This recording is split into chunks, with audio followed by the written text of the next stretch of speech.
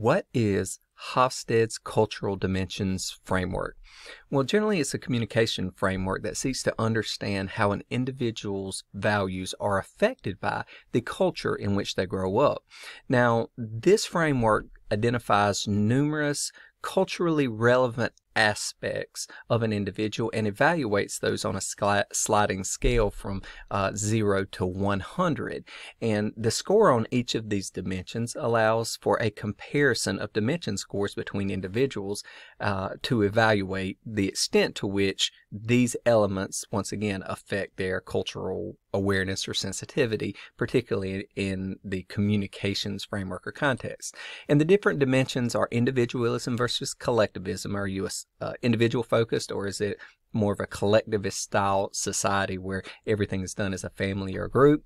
High versus low power distance, that is how strong is the hierarchy? That is, how much deference do you give to your superiors? How likely are you to challenge your superiors? That type of thing.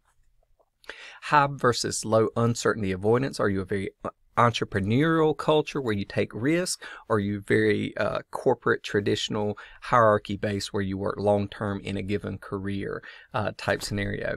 Masculinity versus femininity framework. This also runs collateral to task orientation versus person orientation.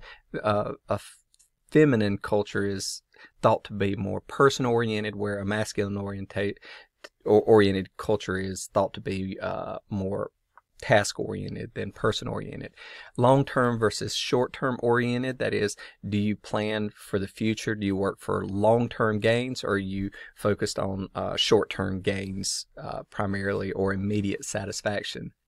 Okay, are you an indulgent-based culture that tends to be very liberal in nature, or a self-restraint culture, very conservative in nature, or a saving type culture? So any of these are metrics that show some level of effect on how values are affected by culture, and the extent to which any of these are present will have some effect on the individual values. So in summary, this is how Hofstede's cultural dimensions model is used.